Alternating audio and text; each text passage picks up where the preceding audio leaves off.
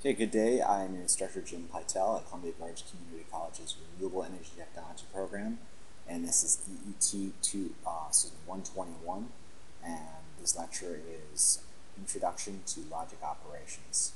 Okay, logic is basically a decision-making process.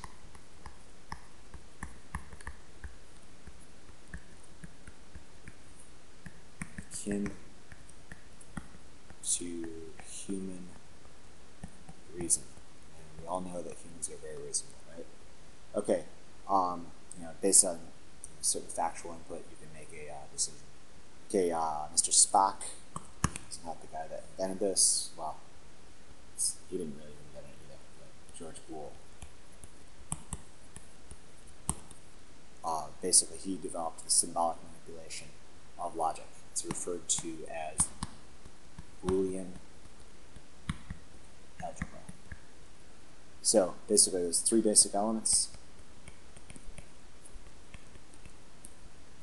or building blocks, and basically all these little three basic elements, combined in certain combinations can form more complex systems. So basically even the most complex system can be broken down into simpler and simpler parts, and basically the simplest parts you get is these three gates here.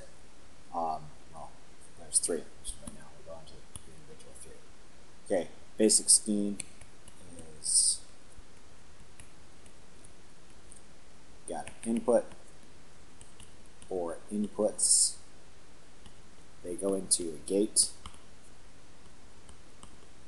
and out comes an output or an outputs for more complex gates. Okay, so let's go into the three basic elements. Okay, so our three basic gates. First one is a NOT gate, or inverter. How it's drawn, our input's on the left, we'll triangle with a circle on it, and our output's there. So it goes in A, comes out X. And all an inverter does, it just takes A, swaps the value of it, and then outputs X. So basically if A is coming in as 0, X is going to come out of 1, or comes in low, comes out high. And if A is 1, it comes out of 0. So basically this gate, just think it's a gate to opposite land. Here's you on this side, you go through opposite land, you come out X, and you've got a girlfriend, you're rich, and you're good looking. So that's opposite of you. Just kidding, guys. Okay, let's go on to the next gate. Oops, 1 second, I still have to erase this.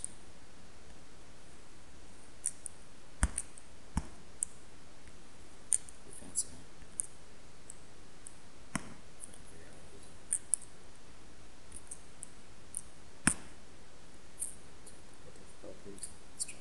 Okay, second gate. Second gate is our AND gate.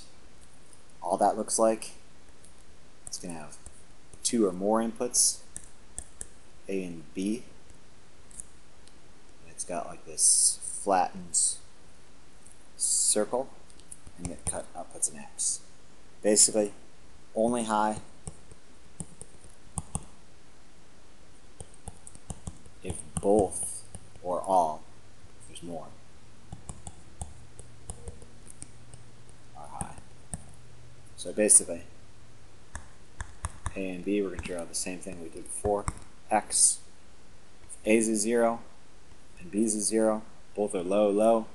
What is X? Well, read up here, only high if both inputs are high. So neither of the inputs are high, so it's also a 0.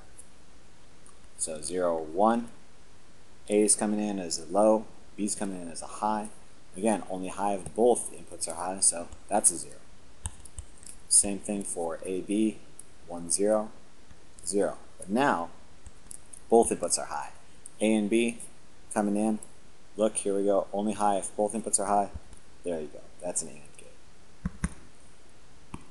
Okay, last basic gate is the OR gate. So basically, high if any input is high. Okay, so again, or is high if any input is high, and how that one looks is it's got two or more inputs. I'll kind of just crescent moon thing, point it out, and that's our output right there. So do the same thing. What comes in, let's pretend A is low, B is low. Okay, so neither input is high, so that's low also. So now it's 0, 1, low, high, and now it says any input is high, so B is high, so that means that's high. 1, 0, again, A is high, B is low, at least one of them's high, so there we go. Now both of them are coming in high, that means X, geez, X is coming out high. X is obviously coming out X. Okay, so that is the introduction to logic operations. Again, these things are three simple things that are going to be building blocks for more complex systems, which we'll go over